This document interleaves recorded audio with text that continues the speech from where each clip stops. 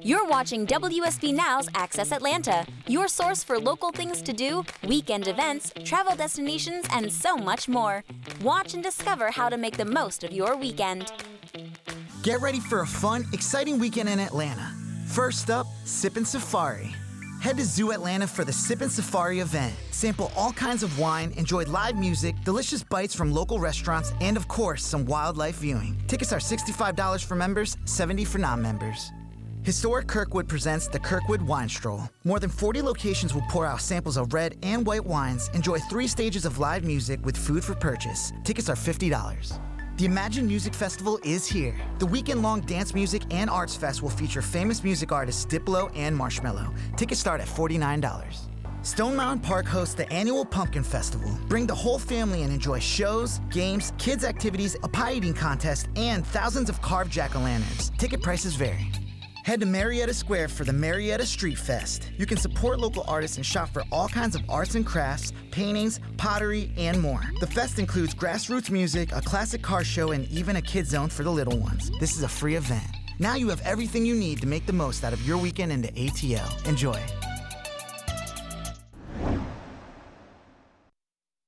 So this is the exhibition Warhol in the West here at the Booth Western Art Museum.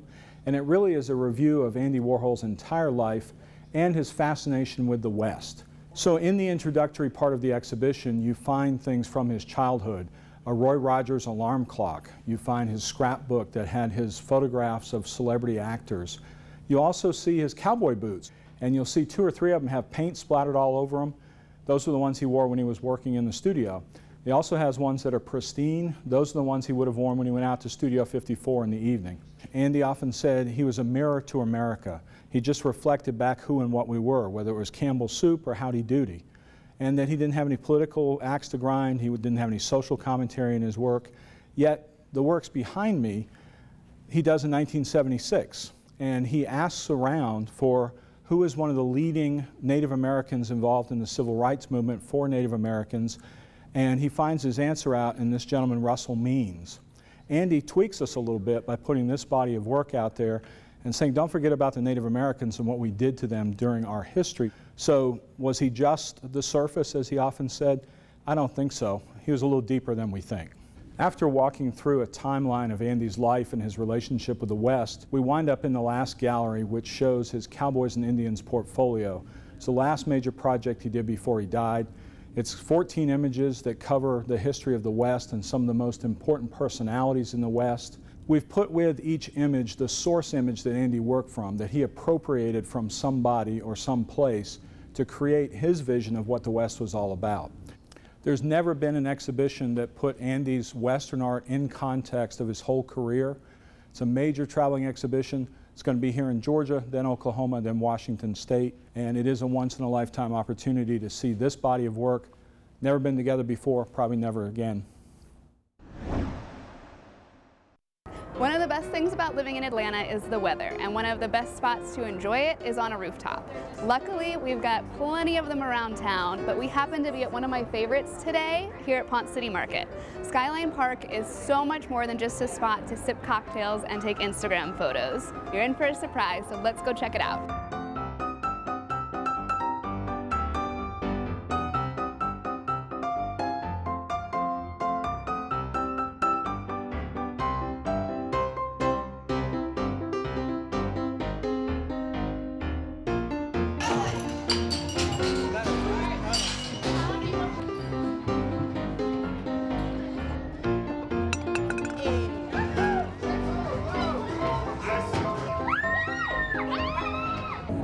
We're on the roof with Wendy Smith, and she is the marketing director for Slater Hospitality here at Skyline Park.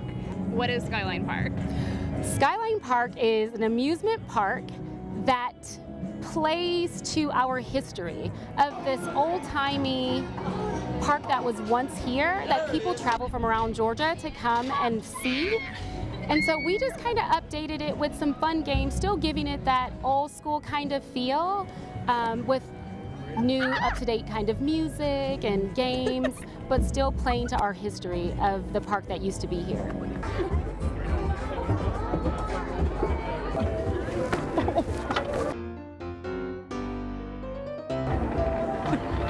Thank you.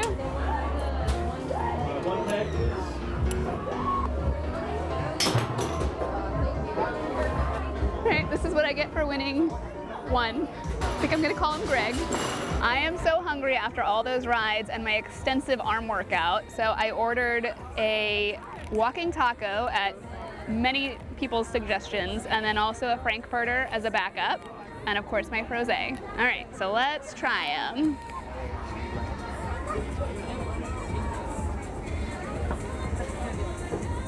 It's actually really, really good.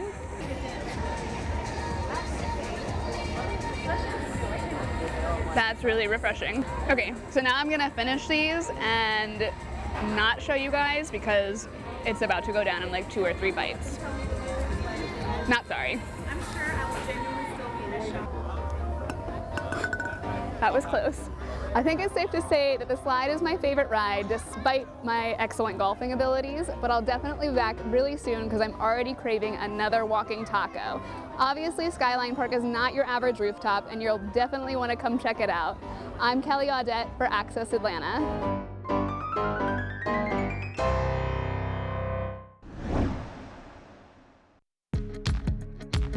Welcome to the Georgia Aquarium. It has everything from the largest fish in the world, a whale shark, to some of the tiniest marine life. But there are some newbies on the block. Say hello to the puffins. I met up with animal trainer Melissa Painter, who told me all about this incredible group of seabirds. What's in these buckets, what we're about to feed the puffins? So we have a few different types of fish, but we also have this. It's called krill. It's a type of crustacean. And fun fact, this is actually the same type of food that the whale sharks eat. But they eat a whole lot more. They eat a whole lot more than this. They actually eat binfuls. So their throats are only about the size of a quarter. So you can't feed like these large fish to the whale sharks. As big as they are, they can only eat about that size food. Oh, wow. Okay, so tell me about the puffins. Okay, so behind us we have 2 different types of puffins, horned puffins and tufted puffins. But we also have 2 pretty cool birds called pigeon guillemots and common murres. So they all belong to this family of birds called alcids, and they have a great adaptation to where they can actually navigate underwater really well. So if you look at their wings, you can't tell as well right now, but they're a little bit shorter and a little bit more dense, so they can actually use them for propulsion underwater. And if you want, you can actually reach out and feed a few of them. Let's do it. Yeah, so just reach into your bucket, okay. And if you want to, you can hold it out like that with head first, and then you can reach out and let him take it from you. Hey, bud. So you might become everyone's best friend right now, so I'll kind of help you out and feed a few as well. But you can see we have different types of fish we're feeding them. We do a nutritional analysis on all the food that comes into the aquarium, just so that we can meet all the different benchmarks that they need nutritionally. So how often do you feed the puffins?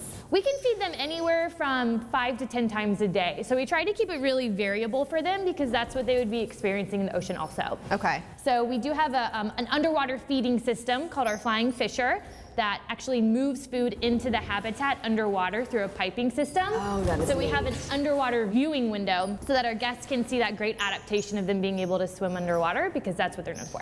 Where did these puffins come from? So most of these puffins actually came from the Alaska Sea Life Center. We Okay. developed a partnership with them last year, and we sent some staff out there to start learning about these species of birds, as well as these individuals. And then they came to us last year, and our habitat opened on January 19th. Here in our Coldwater Quest Gallery. And it's cold in here. It's really cold. It's actually the coldest habitat in the aquarium, both air temperature and water temperature. So the air temperature right now where we are is about 54 degrees, and the water temperature is 49 degrees. In addition to doing these hand feeds, we also want them to do that natural behavior of diving underwater for their food. Okay. So what you're going to do is take a handful of food and you're going to toss it out to the habitat. And then you'll see immediately they all start diving underwater.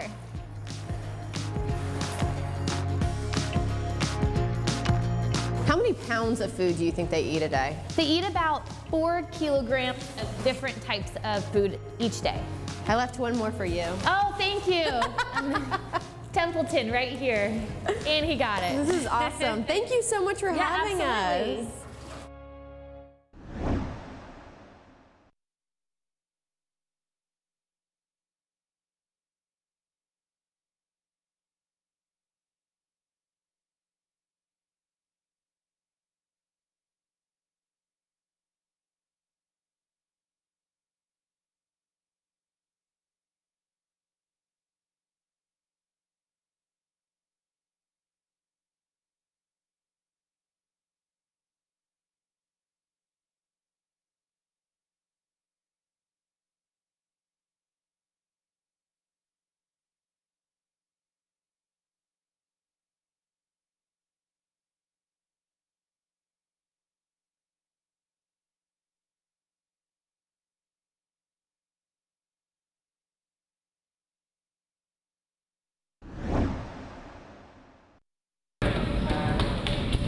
Training to become a ninja, or just looking to have some fun on a night out with friends? You can do both at Nitro Zone in Norcross. We offer go-karts, high-speed go-karts. They go up to 40 miles an hour. We do the kid karting. We have bazooka ball, the first of its kind in the state of Georgia.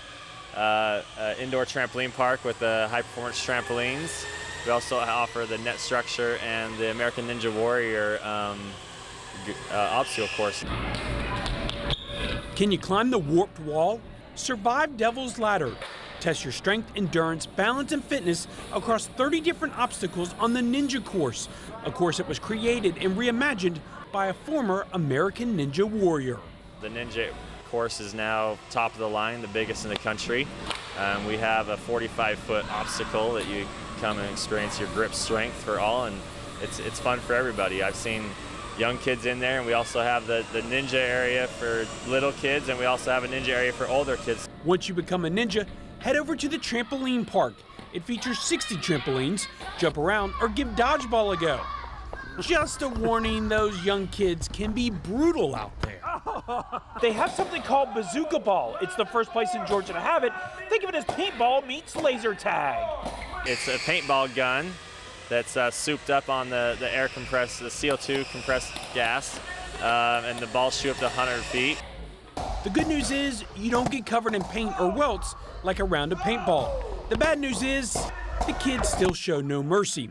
In bazooka ball, two teams battle for supremacy over several minutes, shooting the foam balls at one another, scoring points by hitting an opponent's gear. There's bowling for adults and kids alike. The same goes true for go-karts. Strap on your helmet and battle your buddies on the Nitro Speedway. Experience an adrenaline rush like no other, zipping through hairpin turns and hitting 45 miles per hour on the straightaway, all while overtaking friends turned foes on the race course who sit literally a few feet away. Nitro Zone is at the intersection of Peachtree Industrial and Jimmy Carter Boulevards. For Access Atlanta, I'm Nelson Hicks.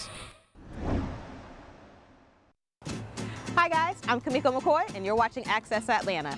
I've been told at the office a couple of times that I'm funny and I offer the best knee slappers. So I've decided to go ahead and take my talents to the stage. We're here today for an improv class at Dad's Garage Theater Company in Old Fourth Ward, Atlanta. So let's go inside and check out what they've got.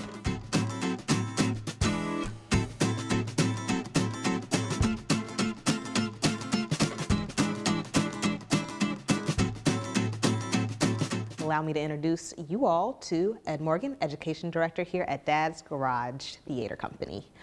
So a couple of questions. Sure. First question I want to ask, in addition to the many things that you guys do here, tell me a little bit about the improv class that you guys host. So tonight what we're doing is a special preview improv class that we offer to the community as a free experience so people can come and try an improv class for the first time without necessarily having to pay money and commit to 8 weeks of training and stuff. So tonight is just sort of a fun way to see if improv feels like it's for you, and if it is, then right afterwards you can go online and register for our full classes. All right, kind of like dipping your toe in the water. Yeah, it's more like being thrown into a pool, I think, but sort of like that, yeah. Fair, fair.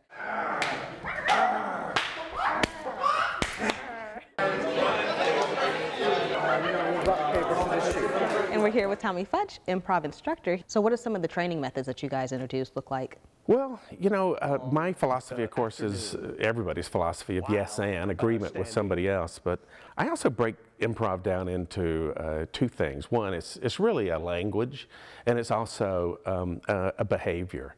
And the language is that we're going to be communicating through positivity and collaborating and making each other right.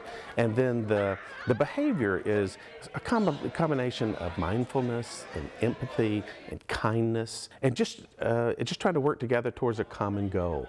And so if we create this culture of positivity, of yes and, even the most fearful can suddenly realize, okay, my ideas are valid and you accept them. And what you're going to do is this particular exercise. I'm going to ring your doorbell and I want you to fling the door open, and I'm going to say happy birthday or a Merry Christmas or here's a gift. And we're going to know each other. And I'm going to hand you this box. And you, the recipient, you're going to open that box and you're going to tell the person what they've given you.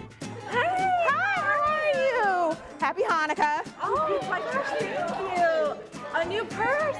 Yes, I know that you were carrying a lot of baggage, so I thought you might want a different place to put it instead of your heart. Yeah, this is so sweet.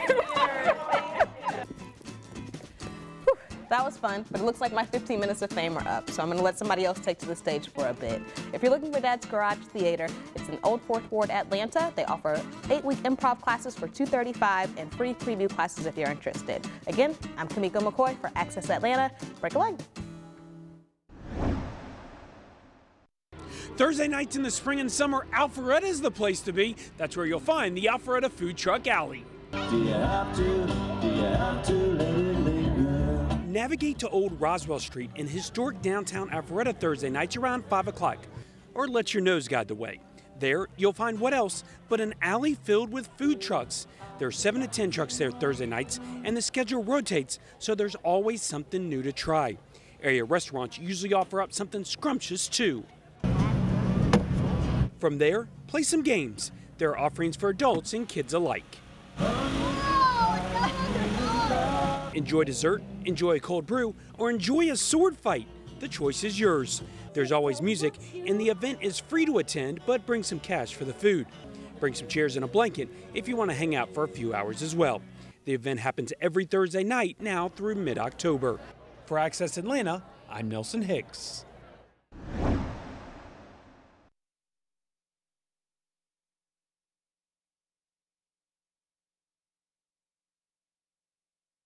You're watching Access Atlanta on the WSB Now app, your source for local things to do. Good family fun is happening all month long. It's time to carve your way through the corn. Get educated about agriculture at the Buford Corn Maze. Now through November 10th, enjoy hay rides, a haunted forest, and more. Experience the rhythm and beauty of Japanese culture at Japan Fest Atlanta, September 21st and 22nd at the Infinite Energy Center. Japan Fest will showcase more than 50 performances and workshops, and kids 6 and under get in free. The Atlanta Beltline lights up on September 21st, so grab a lantern or grab a friend. More than 70,000 people are expected out for the annual Lantern Parade. The event starts at 8 p.m. at the Eastside Trail and ends in Piedmont Park. Enjoy fun rides, free concerts, and great food. It's all at the North Georgia State Fair, September 19th through the 29th at Jim R. Miller State Park in Marietta. Learn more about these events and print your family-to-family discount coupons at WSB-TV.com/community.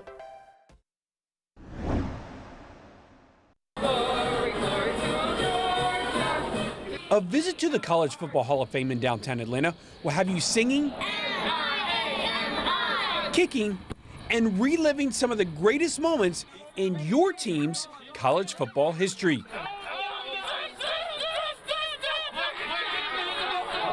The journey through college football's greatest moments, players, stadiums, and more begins here at the Helmet Wall.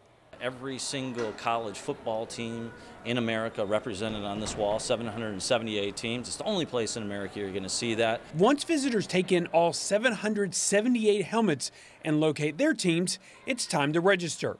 And this is what makes a trip to the Hall of Fame unique for fans from different teams. Registering provides fans with an all-access pass, a pass to their visit to the Hall. Make an appearance on the college football game day set and make a prediction for the big game. It's stored to your all-access passes locker that you can access long after you've gone home for the day. Paint your face for the big game. Perform your team's fight song. It's all stored for you to relive again or share. The all-access pass also is the key to much of the interactivity. A Bulldog fan doesn't want to learn all about Georgia Tech's history, and a Yellow Jacket could care less about those darn Bulldogs. With the pass, when a Tennessee fan approaches the 52-foot touchscreen wall at the Why We Love College Football area, they can sing Rocky Top. A Miami fan is going to learn all about the U, and a Texas fan can hook 'em horns with Heisman Trophy winner Ricky Williams. The Hall has over 65,000 pieces of digital content, and it's constantly growing. I wasn't expecting to see some moments from my alma mater, University of Arkansas. Getting to see some moments of history that I'm familiar with and was a part of, that was a surprise. The interactivity doesn't end there. Can you kick a field goal? Make a touchdown throw? Win the game on a diving catch. Put your skills to the test on the indoor playing field. Afterwards, get some tips from Peyton Manning. He's waiting for you to walk up to him, and when you do walk up to him, he's going to tell you about all the regimen, how he ate, what his studies were, you know, how he kept a healthy lifestyle. And I think that's a really important piece of what we're doing as well, is trying to bring the fan closer to the players. After talking over the game with Peyton, check out something he was never able to put his hands on, the Heisman Trophy. The National Championship Trophy and other top awards can be found in the Hall of Fame. Just being a football player, those kind of things, you know, some of the things you strive for, and just getting to be that close to them, it was a powerful moment. Always blocking, they got a wall going. For Access Atlanta, I'm Nelson Hicks.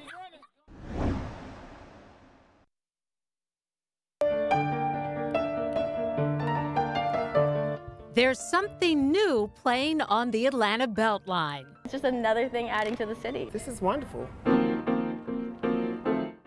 88 colorful pianos have new temporary homes in public spaces for anyone to play and for everyone to enjoy.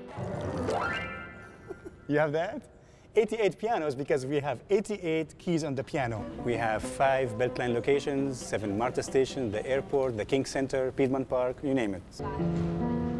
The nonprofit Pianos for Peace works year-round to bring unity through music and art. It just really is essential to making our community a better place, because music is a huge outlet, you know, for people to express themselves. Each piano is a canvas hand-painted by local and international volunteer artists. Being part of the community is when you put your hands on that, building that. So I am part of the Atlanta community, and I want to give back something to Atlanta community. The pianos will be out there for 3 weeks, and after that, the nonprofit delivers the pianos to schools, nursing homes, healthcare facilities, and community centers. With every piano, we transform both lives and communities by making the arts accessible to everyone. So it's all about togetherness. It's about our human shared values to live in peace and unite.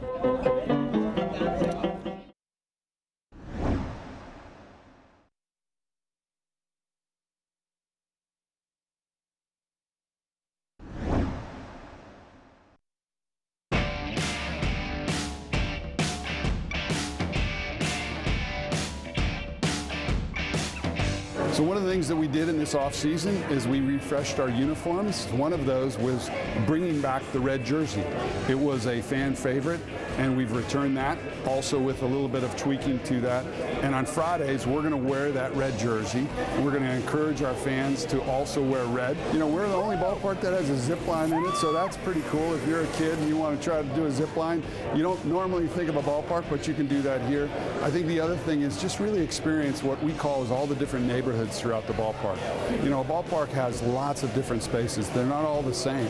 So whether you're at the below the chop and you're literally right there at that right field fence, or you're in the Home Depot clubhouse and you're perched above left field, or you're way up in the Xfinity clubhouse and all the different things, the experience of that. There's lots of different ways that you can experience a baseball game. So it's really about coming to the ballpark, wandering around, maybe experiencing multiple games and just kind of checking it all out, all while you're doing the tomahawk chop and supporting the team. Hi, I'm Amanda Bennett. I'm with Imaginary World, Alice's Wonderland at the Atlanta Botanical Garden. We chose Alice's Wonderland because it's a story everybody knows. It's very family friendly, it's so iconic, and it's graphic, it's bold, it's larger than life, which is exactly what these sculptures are. And we've made a 30-foot tall rabbit, unlike anything you can see anywhere else. We have 38 different types of plants on all of the sculptures here at the show, and all of them are picked very specifically. We picked these plants so that they can withstand the Georgia heat all season. They take wind, they take rain, they take lots of sun, lots of heat. The effects that we're trying to achieve help us figure out which plant to use based on how much we're going to shear it. and the colors. You know, we wanted to mix up the colors. We wanted it to be very eye-catching, very poppy, very pretty. So all of that combined kind of narrows down to a certain set of plants for us. Behind me is the mermaid. It's a fan favorite, and it also happens to be one of my daughter's favorite pieces. You'll see that her tail is made into a scale pattern. And there's a trick that goes with shearing, so almost always there's 2 fingers in between one plant to the next plant. So we shear so that there is a negative space, and the eye doesn't necessarily pick it up, but it just makes the piece cleaner and crisper. The dragon is actually the same height as Earth Goddess. It's around 25 feet. It's one of our most dramatic pieces here. It's also one of the most beloved pieces here. Everyone loves the dragon. Everybody wants to take a picture with the dragon. The white rabbit, which is right behind me, is the white rabbit from Alice in Wonderland. And we started this piece, and all of the planning for this show really started last year. We're always taking care of it. We're always trying to make sure that it is the most lifelike and the most well cared for from beginning to end. Well, I hope everybody can come out and see Imaginary World, Alice's Wonderland. It's the only botanical garden in the whole country that you can see this display. It's also the only display of Mosaiculture International on display in the world right now. It's open through October, and if you want to see it lit up for night, come to our extended hours on Thursdays.